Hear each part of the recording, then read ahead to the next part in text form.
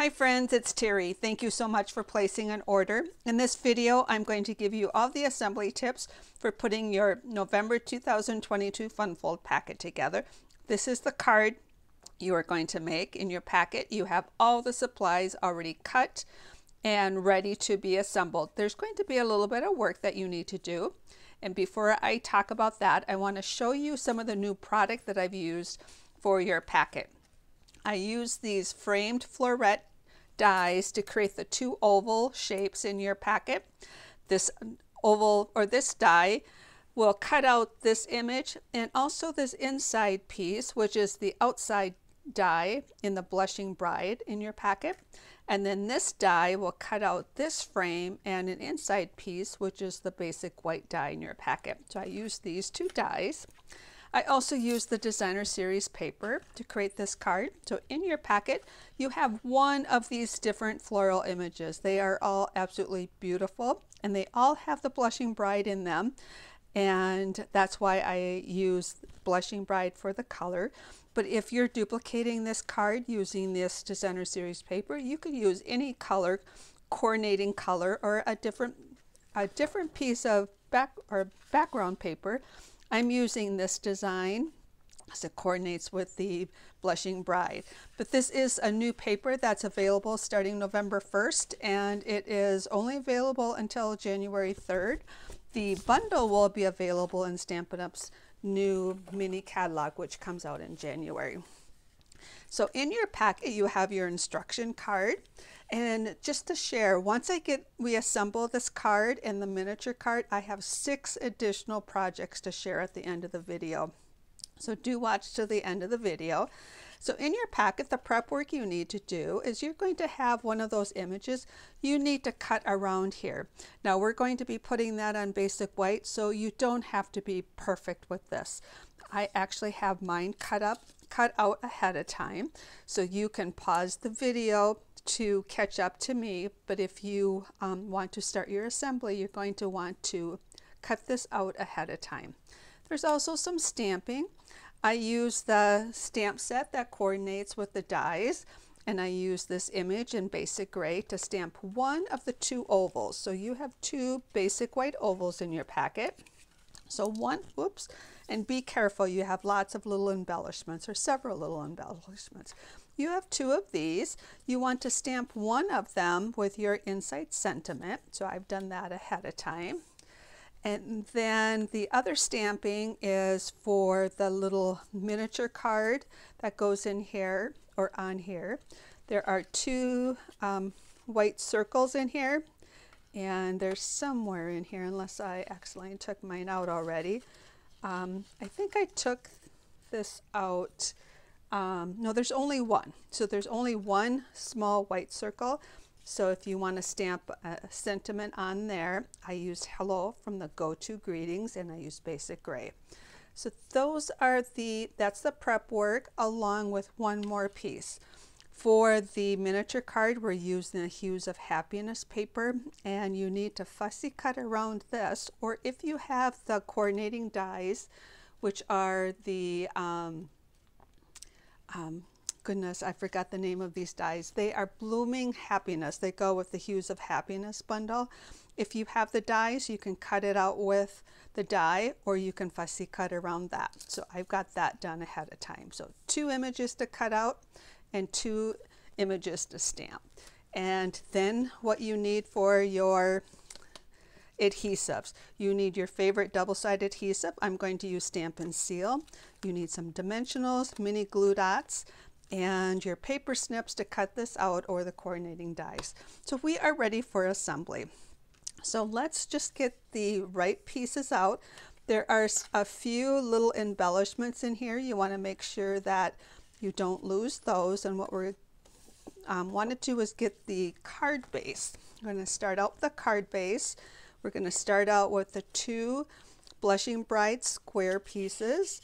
We also want the designer series paper and the white designer series or white cardstock that is embossed. So let me give you a little bit details about this. So I feel a little unorganized here.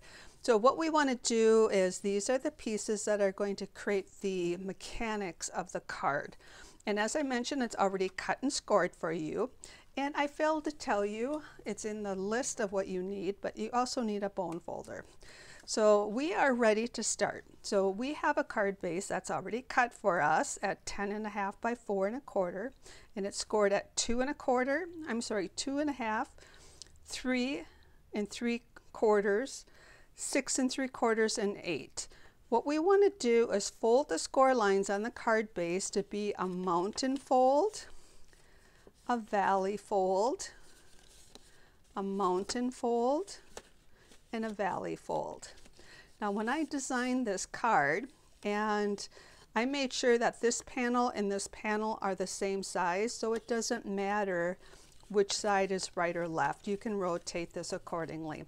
But when we determine the top front panel, it's got a mountain fold, valley fold. So this is going to be the top left part of the card. This is the right part of the card. What we want to do is fold those and then crease with a bone folder. So you want to crease, and when you do crease, you want to make sure that it's all squared up so you have a square card. So when you crease it, it is going to be 5.5 by 4.25, so your standard card size. Now what we have here, it says the next step, we're going to take the designer series paper and adhere it to the right edge with equal spacing on the top, right edge, and left side to the cardstock layer number 1, which is a 4x4, and there's 2 of them. These are identical shapes. So we're going to take this paper and adhere it. So we have beautiful double-sided designer series papers, and it's really hard. Whoops. It's really hard when you have to cover up a beautiful side, because they're both beautiful. But we want this side of the paper to coordinate. So now it's telling us that we're going to adhere it to the center panel with equal spacing on the top, bottom, and right edge. So that's creased, the center panel. What that means is we're going to adhere it to the center panel with equal spacing top and bottom and the right edge. Now when we do that, we do have this hanging over. We want no exposed adhesive. So what we're going to do to avoid getting that adhesive is I'm going to flip this over like this, and I'm going to put my adhesive right along here. I don't know if you can see that in the camera, but it's right on this edge, not too close to this side or this side. And then I'm going to put it on this side. So with adhesive down here and adhesive right here, I can turn this over, hold it up so the adhesive is not touching and adhering to the cardstock yet. Got equal spacing top and bottom and on that edge, so all 3 of those sides are equal. Then I'm going to let the adhesive adhere. Now I've adhered that layer 1 to the center panel, and I have no exposed adhesive here. Now the next step, it says, is that we're going to adhere this layer, cardstock layer number 2, which is 3 3/4 by 3 3/4. I texturized this with the painted texture 3D folder. We're going to adhere these 2 together. And as I mentioned earlier, these 2 are the same size and they're indicated as layer 1. So we are going to adhere these 2 together. Now we're going to have to look at adhering this the same way we did that previous layer. So I'm looking at opposite corners to get equal spacing. Now as I just mentioned, we need to adhere this to the top panel. We're going to look for equal spacing top and bottom and the left side, and we also want it to line up equal here.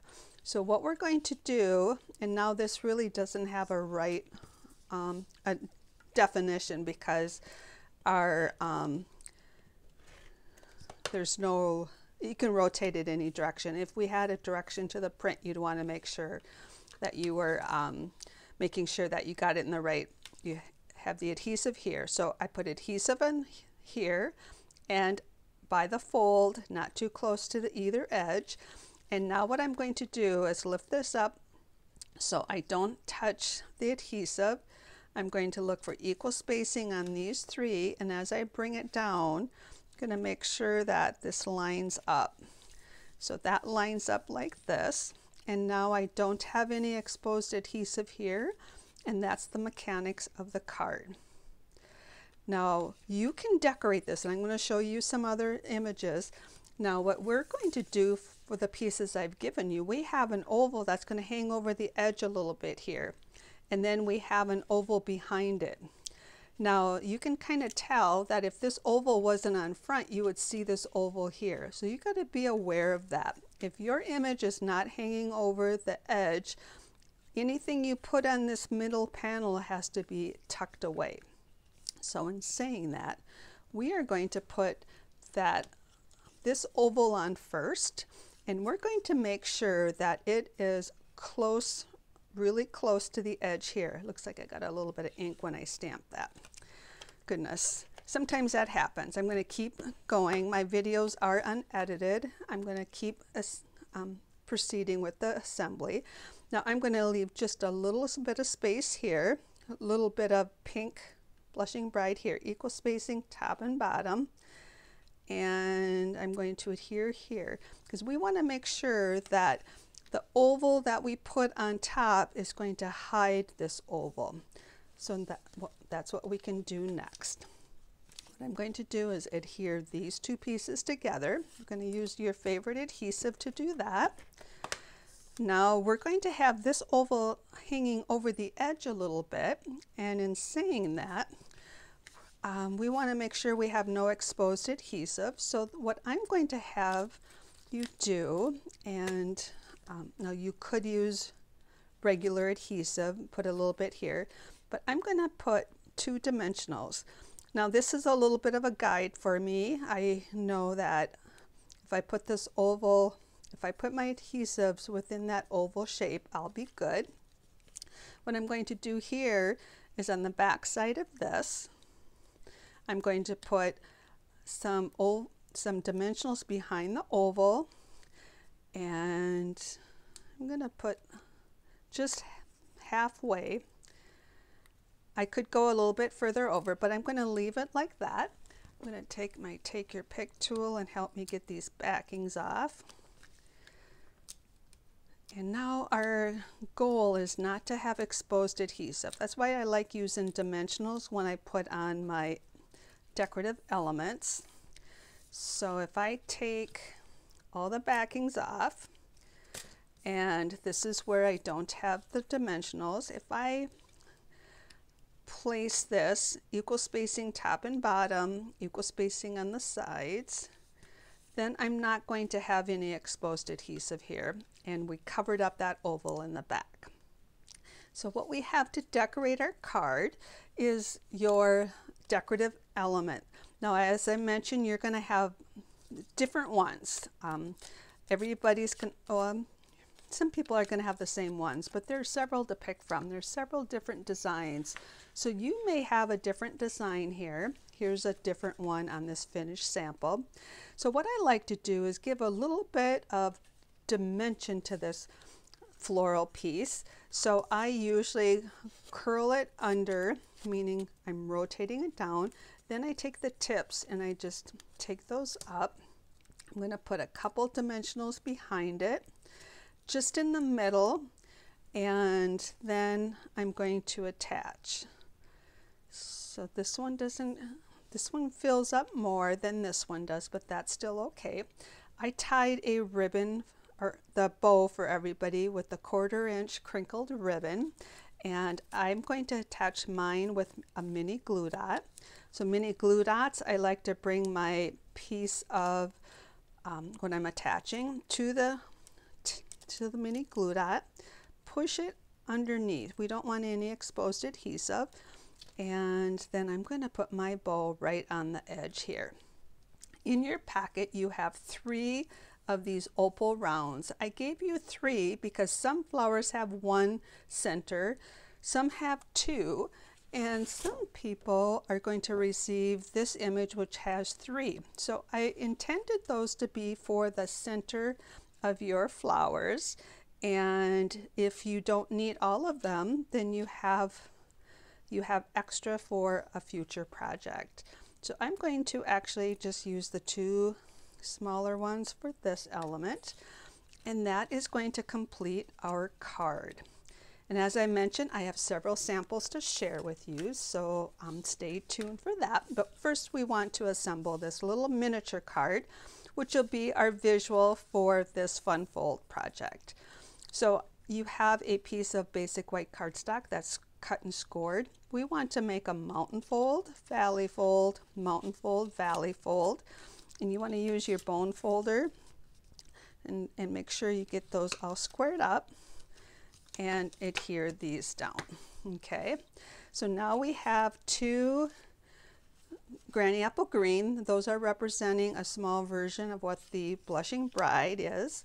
We have a piece of basic white that's texturized, and instead of designer series paper, we have some texturized cardstock. So we want to adhere these to the Granny Apple Green, and there's going to be a little bit of a border on top, bottom, and right side. And I'm going to go ahead and adhere this at the same time here. So this will be our little visual of what this fun fold is attached to the instructions. You've also received a PDF that has the pictures and the same instructions. So what we want to do is take this panel and adhere it to this center panel. I'm going to put adhesive right on this edge. We're going to flip this over and just put one strip of adhesive on this edge. Look for equal spacing, top, bottom, and this edge, and place this in. And looks like mine's going to go right to the edge here. I played around with these dimensions. So usually there's a space there. We're going to go right to the edge this time. Maybe I eyeballed it wrong. I have a disadvantage for the angle that I have with the camera. So you might go right to the edge here, so I apologize for that. You might want to trim like a 1/16 of an inch off. These packets are already in the mail, so I can't take them apart. They are already in the mail, so sorry about that. So for here we want to put adhesive on this edge, adhesive on this edge, and now what we're going to do is look for equal spacing, the white spacing, line up that. So that's going to be how this little sample is going to be put together. We have these two layers to put together for the inside. And if you make this card again, there's so many variations you can do. You can have this layer go all the way in. You don't have to have just a portion of it. You can make lots of modifications. So what we're going to do is put this little hello just almost right there. Now what we want to do is have this be covered up. So we want to go right into here. Now the flowers are all different colors that you might have in your packet. Everybody has the Granny Apple Green with the bow punch, and then whatever color your flower is, you've got a center to be the same. So what I like to do, just like I did on the previous one, is turn these flowers, rotate inward, and then turn the tips up. I just usually put a couple dimensionals right in the center. That leaves some space for me to tuck in my greenery. And I'm going to place this right here. And then what I'm going to do is take the paper snips, and goodness, here it is. I'm going to cut this off. That's going to allow us to get that tucked underneath a little bit. And I'm going to put it in like here. And then what I'm going to do is just take mini glue dots, and we'll attach a mini glue dot on the bottom 2 leaves. I don't worry about the rest, and also the reason you don't want to worry about the rest or adhere, they're going to hang over the edge if you're assembling it like I am. So when I do this, when I say hang over the edge, it's going to hang over this piece right here, and there we go. So we just want to make sure that we just don't have that exposed adhesive. And then this last panel is to sign your card. As long as you stay away from the very edge of the border, you have that whole panel to write another message and sign the card. So what you can do for this is put adhesive on there's just this small back panel, and we'll fold this up here, and this will be your little instruction card. And I forgot to attach your little adhesive element. So that's the dot. So this is the fun fold. In this packet, I have an extra one of those. Oops. So here is the little miniature card for the instructions, and you are going to have a card similar to this. And when I say similar, your flower might be different than I have here. So let me show you some additional samples that I have. Here's the same card layout, and I used the Candy Cane Designer Series paper and added some elements.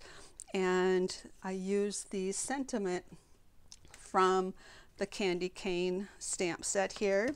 And here I also used the banner punch to get that piece. So this is another idea using real red cardstock. I have another idea. This sentiment is also from the stamp set. This is the Boughs of Holly Designer Series paper. I absolutely love this. I use the champagne rhinestones in the center of the flowers. I use the same ovals that we used right here. And I have, this is Evening Evergreen cardstock. So the same basic dimensions, or same dimensions that I have for your card here. Here's another card that I used, the Boughs of Holly, and I used the stamp set called Merriest Moments for the joy with the double oval punch. This is the Hues of Happiness. The Boughs of Holly Designer Series paper. And this is the Country Wreath die, that bows from that die also. And this is from this same sentiment. So another card using the Boughs of Holly, and a fun holiday card to make. I have another card. This is the Boughs of Holly Designer Series paper, and this is the Fond of Autumn bundle, and go-to greetings for the Thinking of You. And the sentiment here is from the Pansy Patch. I really like this sentiment. I use it a lot for different cards. But here's another sample, and you can see how I'm hanging the banners over and the images over on this side. I did make a second banner to put on here, turned it over so I didn't see the back side of the stitched banner. And you just want, for this oval, same thing, you just want to make sure they don't hang over the edge for that exposed adhesive. I have two more samples to share with you. Here's one with the goodness, I want to say Cottage Rose. I think it's called Cottage Rose, and this is Pool Party, the same sentiment. This is Go-To Greetings, and this is the Pansy Patch. I used the timber folder on this piece and the time-worn type folder for this one. And one last card to show you. This is with the Hues of Happiness and the Granny Apple Green. And very similar to the previous cards. So that's so much fun when you have a fun fold that you can use any of your existing product or future product with. So I hope you enjoyed this fun fold. Thank you again for placing an order with me. If you have any questions, please reach out to me. Take care and happy creating.